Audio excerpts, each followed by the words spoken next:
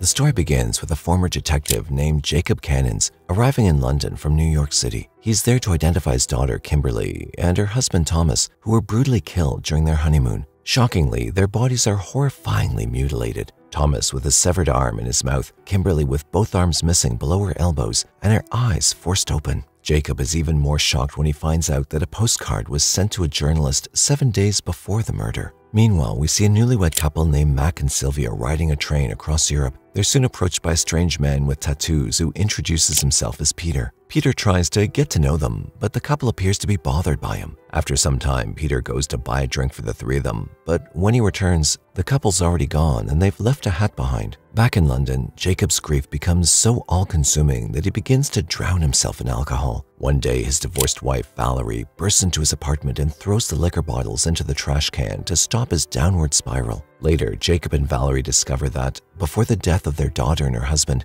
another newlywed couple was murdered in the same manner. But this incident took place in Madrid, with their lips severed. Likewise, a journalist in that city had also received a postcard before the crime. Later on, Jacob approaches the local police department and says he wants to investigate these killings. However, the officer denies him permission, urging Jacob to return to New York and grieve for his daughter instead. Still, Jacob's determined to find the perpetrator and states he won't rest until the murderer is caught. Following this, another murder takes place in Munich with a gruesome scene. A woman's lifeless body is found with her finger inserted into a man's stomach and the man bearing severed ears, while a pair of eyes hang from the ceiling. Immediately, Jacob travels to Munich and meets with another detective named Klaus Bulbitz, hoping to get the details about the recent killings. However, Klaus informs him that he can't share much information with him. Despite this, Klaus shows Jacob some crime scene photos, which Jacob captures on his phone. Then the two detectives seek the guidance of an art professor, who reveals that these murders are connected to some famous artworks. Meanwhile, a journalist named Desi in Stockholm receives another postcard about an upcoming murder, and news spreads across Europe. When Jacob learns about this, he heads to Stockholm to further investigate the case. Furthermore, he tracks down Desi and follows her around in the evening. Jacob tries to question her about the postcard she got, but Desi gets frightened by him and closes the door. Realizing the position he's in, Jacob leaves his contact information on her doorstep and leaves. Elsewhere in Stockholm, Peter's drinking in a bar when he notices Sylvia and Mac from a distance. He then approaches the couple and invites them to a drink. The couple's hesitant at first, but they don't want to ditch him again, so they go with him. While drinking, Peter questions why they abandoned him on the train, but they defend themselves by claiming they left a note. The next day, Desi investigates the murders on the internet. She discovers about Kimberly's death and realizes that Jacob is her father. Immediately, she approaches her boss and requests that she work on an article about Jacob, claiming that it'll be profitable. Later, Desi approaches Jacob and apologizes for not speaking with him yesterday, since she had no idea he was the victim's father. Desi then shares with him the details of the postcard she received. She mentions the presence of 3 dots at the end of a sentence. Jacob claims that it was in prior postcards as well, implying that there'll be a sequel and another murder will take place soon. Meanwhile, Peter takes Sylvia and Mac to a pub and introduces them to his wife, Nenki, who's a tattoo artist. When asked why she wasn't on the train with Peter, Nenki explains that she prefers to travel by plane. Nenki then invites Sylvia and Mac to join her and Peter on a private island. The very next day on the ferry, Peter returns Sylvia's hat, which she'd left on the train. However, Sylvia gives it back to Peter to keep as a present.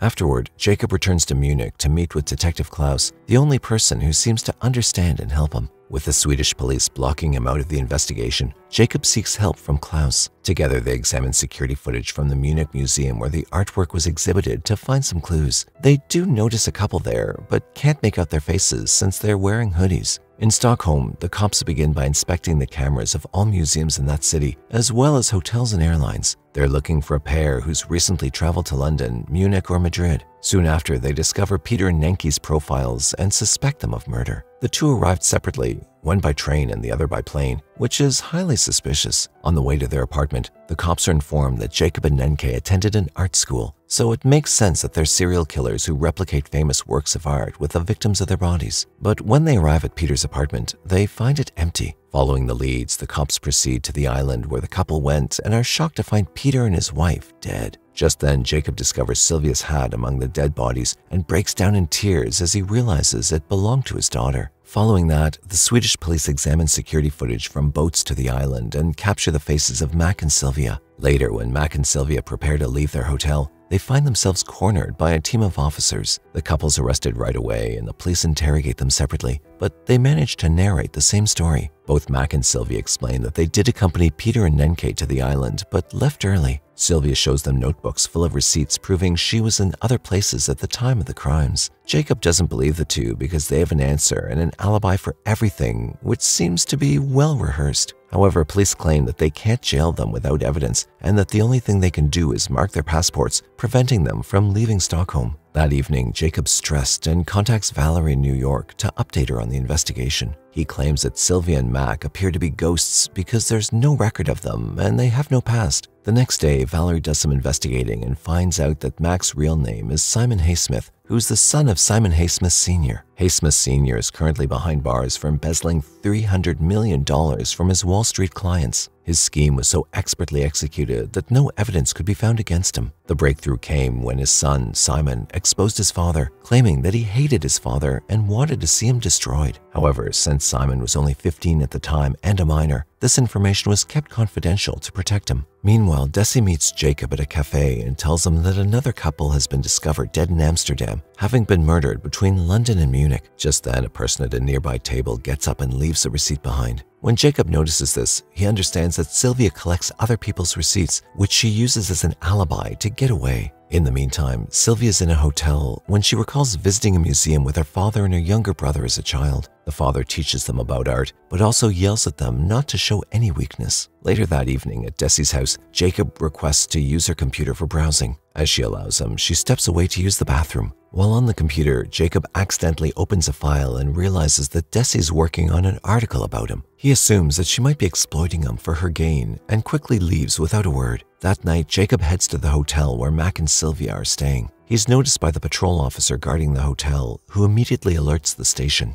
The Swedish police then call Jacob and inform him that he can't break into other people's rooms. At the same time, Mac and Sylvia use the elevator to escape while dressed as hotel employees. When Jacob arrives at their room, the police follow closely and discover 2 dead hotel staff inside. After this, Mac and Sylvia retrieve their Russian passports from a train station locker and leave while wearing wigs to cover their identity. Sometime later, Desi finds Jacob drinking in the street and apologizes for not telling him about the article. She says she has no plans to publish it, but Jacob claims he doesn't care anymore because the people responsible for his daughter's murder have already escaped. Back in New York, Valerie takes a daring step by breaking into Haysmith's abandoned house. However, she's caught by a curious neighbor who reveals that the house has been empty for years. The neighbor extends an invitation to Valerie for tea, and Valerie seizes the chance to find out about the owner. The woman discloses that Mr. Haysmith frequently mistreated Simon and his older sister Marina. He had a lovely Russian wife, but one day she killed herself, and the kids found her. After this incident, the father started taking the kids to art museums and forcing them in abusive ways to be better at everything. However, because of his torture and physical mistreatment, Child Protective Authorities eventually took both of his children. The next day in Belgium, the cops find another dead couple, but this time the victims are not newlyweds, but 2 grown men.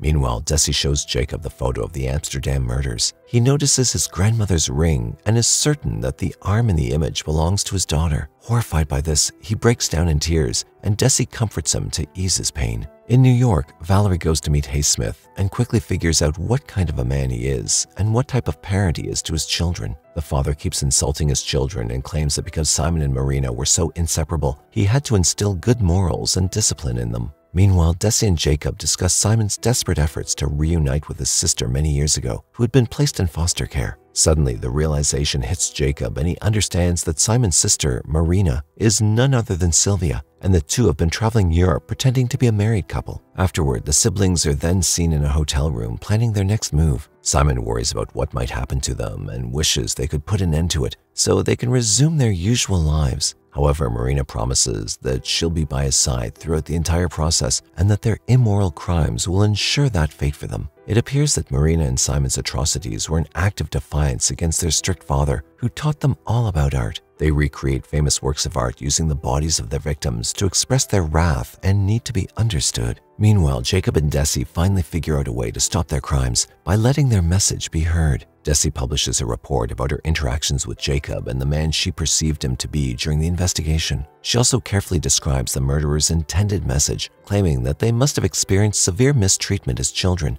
and that their sole purpose is to be understood. Upon reading the article, the siblings are happy and they find comfort in being understood. Marina then sends an email to Desi to thank her and also chooses her as their next victim. After that, the duo sends postcards to several cities with the message, "We are reborn," and just one dot, signifying that this is their last murder. Next, we see that the siblings continue to stalk Jacob and Desi. They finally track the duo down on a snowy highway in Helsinki and cause a deliberate accident. As a result, Simon and Marina take Desi away, and Jacob gets unconscious. Sometime later, Jacob wakes up and requests a ride from a truck driver. Meanwhile, Desi awakens in Marina's arms, who tells her that she likes her. Desi pleads with them to let her go, but the siblings pull over by the side of the road to end her life. Now, Simon offers Desi a medication that will numb her pain completely, but Desi continues to resist. Just then, Jacob arrives at the scene and aims his gun at the two murderers. Marina taunts him, revealing how his daughter confided in them about her parents' divorce, but Jacob doesn't listen to her. Right then, Marina spots a knife nearby and intends to kill him, but before she can act on it, Jacob shoots Simon in the stomach. Marina screams in panic and drags Simon into the snow, declaring that they're meant to spend forever together. Tragically, Simon succumbs to his wound and breathes his last breath. In the aftermath, we see Jacob in the hospital, where Klaus comes to visit him. Jacob admits that he allowed Marina to escape, knowing she couldn't survive in the freezing snow for long. Klaus informs him that Simon and Marina had no blood relatives because they were both adoptive children.